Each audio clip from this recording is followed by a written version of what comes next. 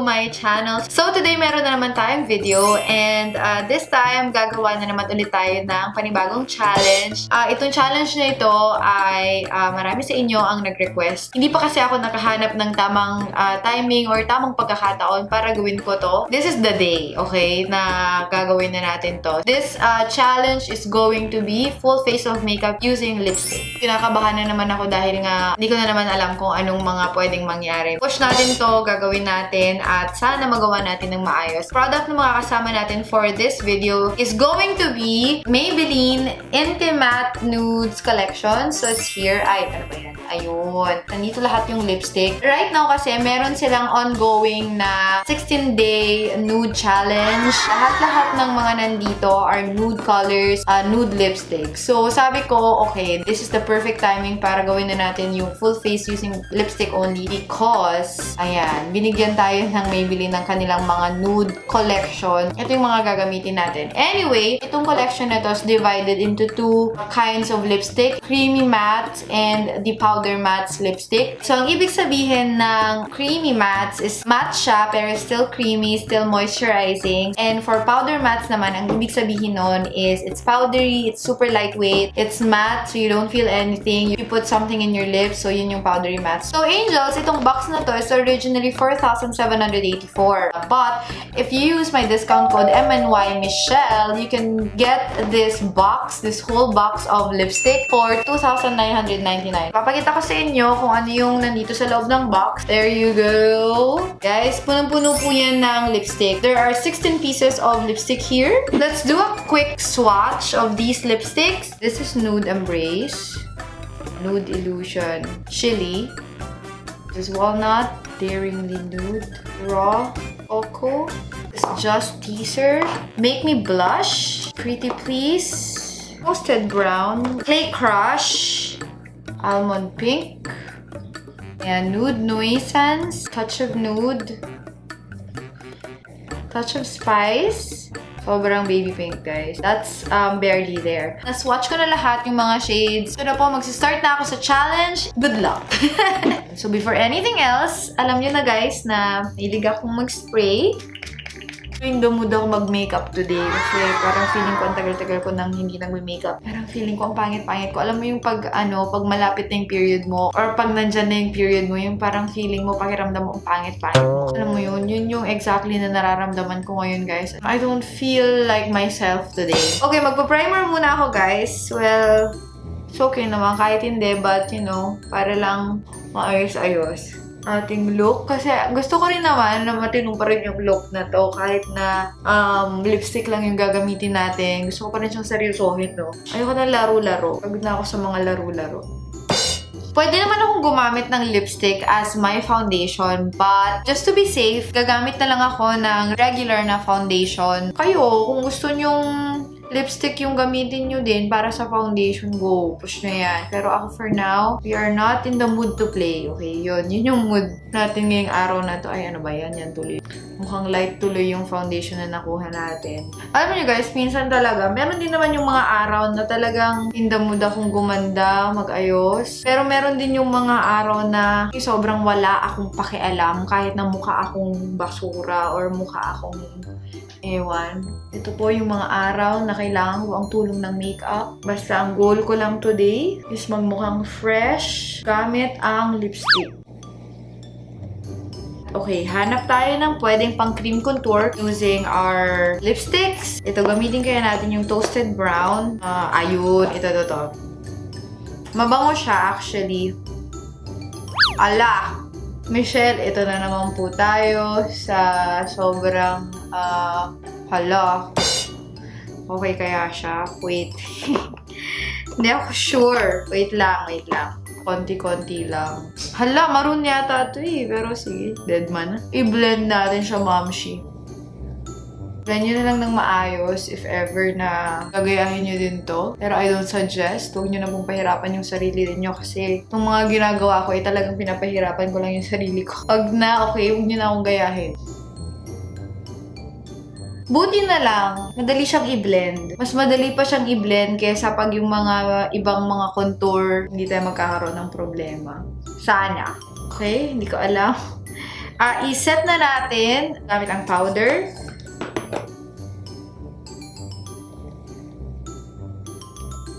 Gagawin ko ng aking kilay. Siyempre, hindi natin kakalimutan yung kilay natin for this look. At ang gagamitin ko na pangkilay is yung walnut. Yung mga pinaka-dark na shade. Ito yun.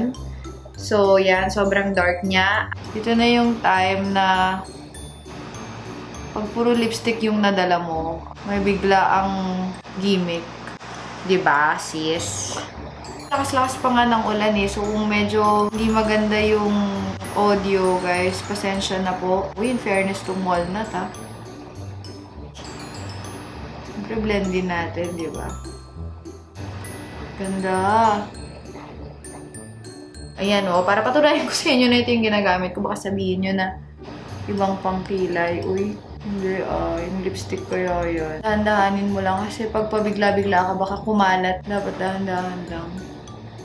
Ayan, so pag na-fill-inan mo na, sis, ang gagawin ko is gagamitin ko yung aking eyebrow powder na halos kakulay lang din ng lipstick. Tatapingan ko lang siya, di ba? Para maset. Saka natin lagyan ng eyebrow mascara mamaya. Kunin ko na yung aking eyebrow mascara at suot ko yung hair. Ganda yung kulay niya.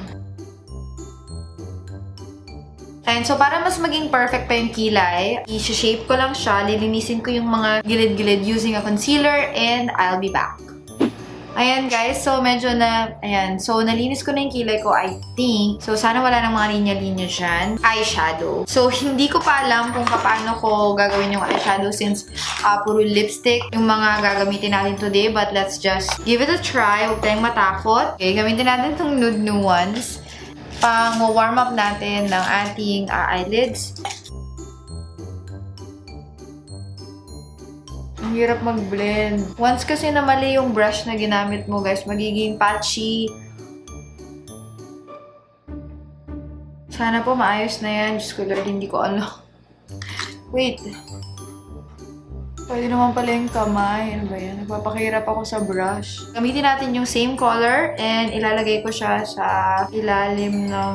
Ayan, ilalagay ko siya dito. Fresh yan yung ma-achieve natin na look today. As in, nakikita ko na. Ayan, same colors. So, kung ano yung nilagay ko sa taas, yun na rin yung ilalagay ko sa baba. And then, ang gagawin ko is kukunin ko lang yung aking translucent powder. Tapos, yun yung gagamitin ko na pang set dito sa mga nilagay ko na colors. Dahan-dahan lang para hindi magalaw. Tightlinean mo yung taas para kahit na hindi ka gumamit ng false eyelashes mamaya, it's okay kasi magkakaroon ka ng parang illusion na mas makapal yung eyelashes mo. Ayan, o diba? I don't know if nahahalata nyo ba, pero parang ganito yung ginagawa sa mga artista. Kung nakikita ninyo yung mga makeup nila, minsan halos wala silang eyelashes. Lalo na kay Catherine, Bernardo, yun, yung mga yun sila. Liza, hindi sila gumagamit ng false eyelashes. As in, ganito lang.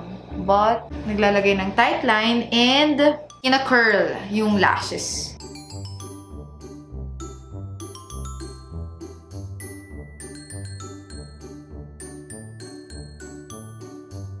Sobrang konti lang sa baba, as in, huwag masyado.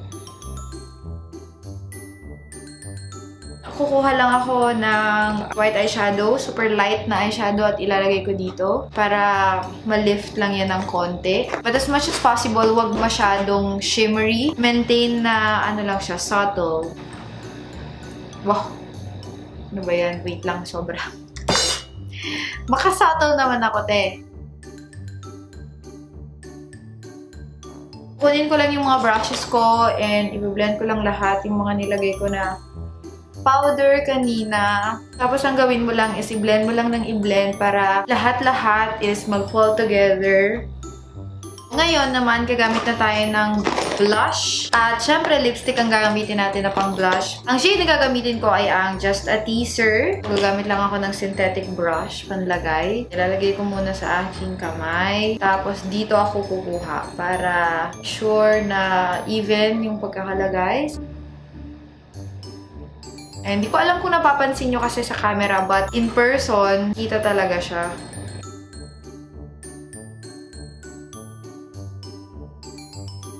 Tapos ko na yung aking blush and everything. Na-blend ko na ng maayos yung mga makeup. Now we're down to the lips. Kahit anong pwede dito, kahit anong shade ng lipstick pwede, mapa-dark, mapa-light, mapa-nude, mapa-pink. Dadampot na lang talaga ako ng lipstick dito. At yun yung gagamitin ko. Toasted brown. Siguro i-mix ko siya with something later, but itong toasted brown, it's really gorgeous. Bagay na bagay siya dito sa look that we're going for.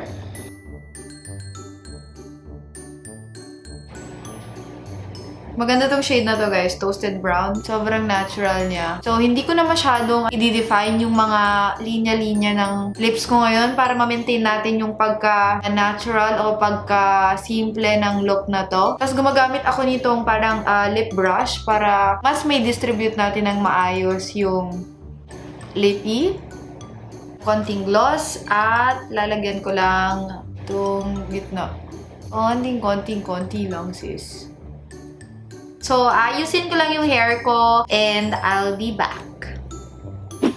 Ayan guys, so ito na po yung ating final look. Ayan, nilugay ko lang yung aking hair para mas bumagay dito sa ating natural look for today. So, sineryoso ko talaga siya at ito na nga yung naging result. I hope nagustuhan ninyo because ako, sobrang feel na feel ko siya ngayon. Sobrang gandang-ganda sa sarili ko, which is, ito nga yung gusto kong i-achieve dahil gusto ko lang talaga ng konting lift. Gusto ko lang talaga ng konting pampa-GV kanina and I thought makeup would be the answer or makeup would be the key. Kung gusto ninyong ma-avail or kung gusto ninyong ma-experience 16-day Wear Nude Challenge ng Maybelline is pwedeng-pwede ninyong bilhin yung box sa Lazada for only 2,999 kung gagamitin nyo yung aking discount code which is MNY Michelle. Kung bibilhin nyo naman per piece yung Intimates lipstick, pwede rin naman kasi for the whole month of June, it's going to be 199 pesos lang instead of 299 pesos. So, marami kayong mga shades na pagpipilian. There's the creamy mattes and there's the powder matte. So, anyway, angels, iyon na nga po. Thank you so much for watching this video. So, don't forget to follow Maybelline Philippines sa kanilang mga social media accounts. Kung nagustuhan ninyo tong video na to or tong look na to,